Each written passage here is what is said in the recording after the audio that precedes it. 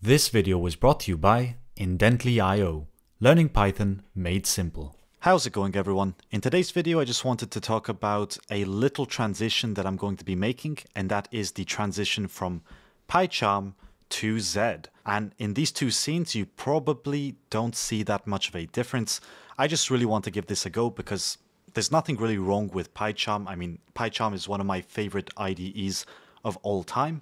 I just don't use any of the features, or I don't think I'm using any of the features. And the community edition of PyCharm is completely free. Of course, if you want some of the added features, you're going to have to pay for the Pro edition. But again, none of that really matters because I'm not using any of those features. I've been using PyCharm because I've always been a fan of JetBrains IDEs, but I've never really used any of the important features. Or at least that's what I think, because you never really realize what you have until it's gone. Of course, I'm always going to have the opportunity to switch back to PyCharm, but for the next couple of months, I'm going to try out Zed.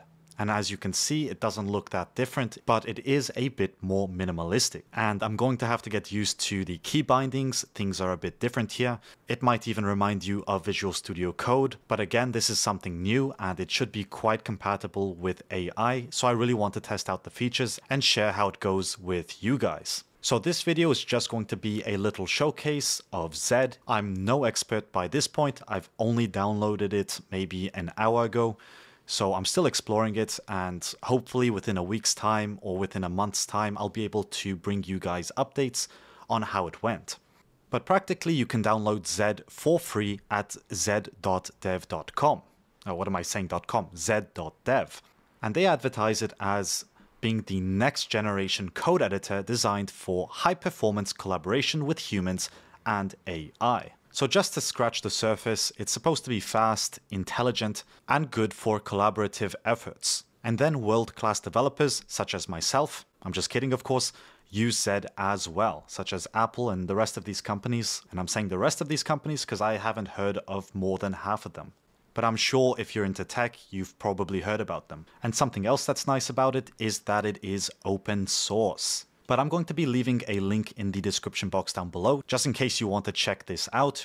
Feel more than free to actually read what it says. I'm going to do a bit more research myself later and bring you guys the updates. Otherwise, let's get to the actual code editor. At a first glance, it's going to look a lot like my PyCharm setup. And I've been doing my best to actually mimic all the features that I'm using in PyCharm.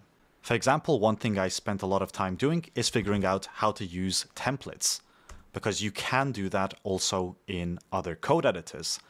In PyCharm, they call them live templates and they're quite easy to configure, but here it actually required some extra setup.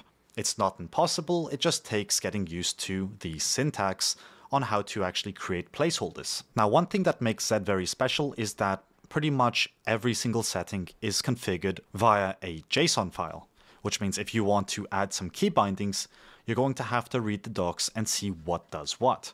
But thanks to that, it's actually quite easy to create key bindings. You just need to get used to the syntax and then you can use it. So practically the first hour is just going to be a massive headache trying to learn all of the commands and what does what. But once you get the hang of it, I find this to be quite convenient because you get to decide how you structure your JSON. I didn't put this in any order, so that's actually a very poor excuse at the moment. But if I wanted to, I could decide how to organize this, as long as it's a JSON file. So you would use JSON for key maps and also for additional settings.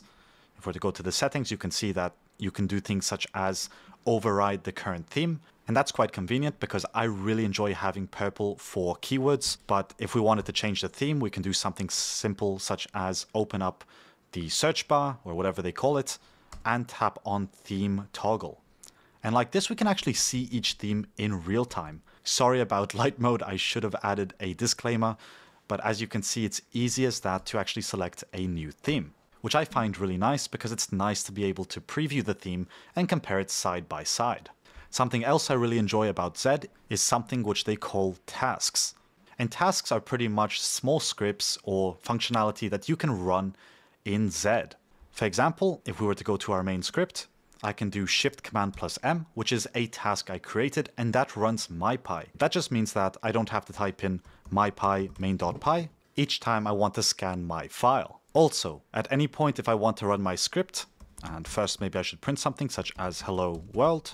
But if at any point I want to run this script, I can hold down Command plus R, which is another task that I created. And I gave it the title of Python uses run. And for MyPy, I gave it the title of MyPy uses check because I really wanted to mimic the Pokemon feel of, I don't know, just Pokemon. I thought it would be quite fun. And apparently I can't spell either, so we'll just fix that and rerun it. But I just wanted to mimic that Pokemon feel, that Python's doing something and MyPy's attacking or whatever. So that's something I really appreciate about Zed, is that it's highly customizable via JSON files. And if we actually go back to tasks and see what's inside here, you'll see that you can actually do anything. You can create a virtual environment, and I forgot what shortcut I gave that, so I'm going to have to go back to, let's say, keymap, and apparently I gave that the Command-Shift+V shortcut. So as you can see, you can create your very own custom commands, which can end up saving you time. And as always, the sky is the limit with what you're doing. So I'll definitely update you guys with how this goes. And if you're already using Zed, I would love to hear any tips or tricks you have regarding what I can do to optimize it or to make it more fun and enjoyable to use. Because at this point, it's very minimalistic. I mean, it works just like any other code editor. You can write some code. It has auto-completion. So we can do hello world. I really can't spell today. And if we save and run it, it's going to print it to the console. Otherwise, if you were to create a variable of type integer and say that that's equal to 100, and you were to print that variable, you'll see that that will work as well. And that we also have refactoring. We can say variable is now number, and it will update it throughout the script. So it's really just a minimalistic code editor. And again, there's nothing wrong with PyCharm.